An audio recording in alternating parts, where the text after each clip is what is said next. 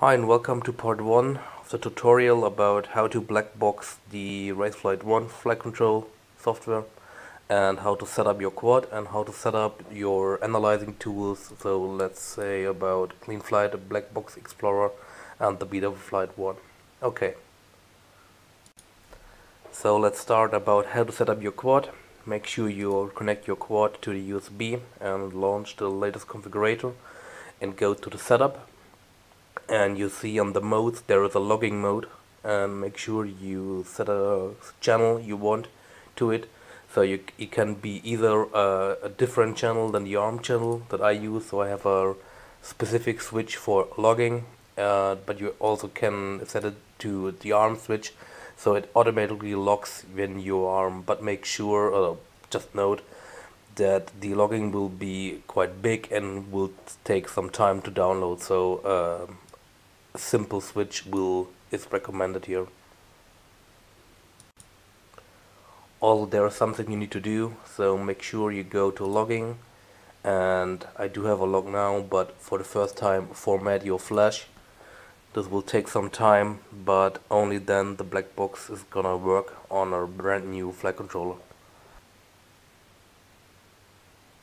Okay, now you can see it's clean, 0 megabytes used, and if there's any log, just go to download flight log. It will give you a text file which you can import to the analyzing tools. Now let's go to the tools you can use to analyze the log. So there are two Chrome apps. Inside Chrome you can install. One is Clean Flight Blackbox Explorer, one is Betaflight Blackbox Explorer. And the main difference between two is mostly the resolution, and the Betaflight one does have some downsides over the Clean Flight one. So let's start with the Betaflight. So if you, let me close it, so there we have a fresh one.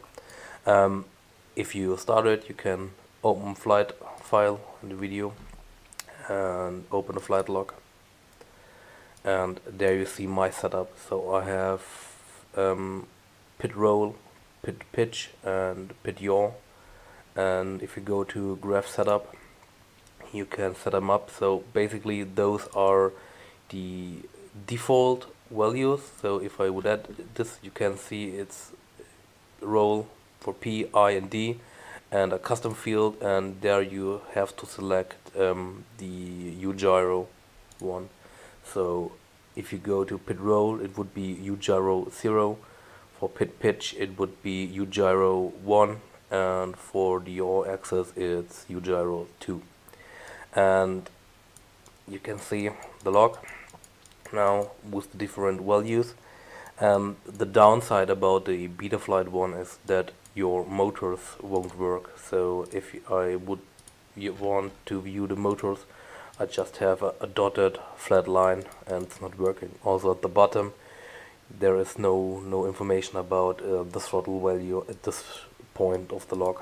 So let's remove the motors again and save it. Okay, but the benefit of the Betaflight one is that the resolution of your screen it's more used than the other one you will see shortly, and the graphs are finer, and yeah, it's sometimes easier to spot errors. Also please note there is an S key, so if I press S I turn off smoothing and you will see the graphs is much yeah, there's no zigzag in the graph, so you can switch between them with using S. If we go to with the Clean Flight one, we'll also open this up, use the same log. Thanks to Papa U from the Slack team, it's his setup, using his graph setup. So let's start with the motors. So motors are working on the Clean Flight Explorer, and I have 3 custom graphs, which is the RC command for roll and the U gyro roll and so on. And then I have the 3 pit controller, which are the default ones. Also you can go to graph setup, and the motor one is default. These 3 are custom graphs, so just go add custom graph, give it a name, and use these two fields to see what you need and make sure to save it.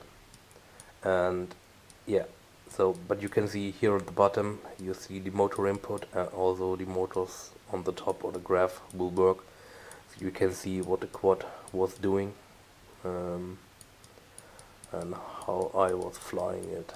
So yeah, you can also see the downside of Cleanflight 1. So I have 2.5K screen here, and it's using hardly any of it, so it's not that precise, and that's why I am using the Betaflight 1. But if I want to have a look at the motor tab and so on, I have to use Cleanflight as well. Okay, that's for part 1. So how to set up your quad, how to enable logging, and what tools to use, and how I set up these tools. So you can use different setups for sure. It's not a science, so everyone can do its own thing, but that's just the way I do. Okay, thanks for watching, and see you in part 2.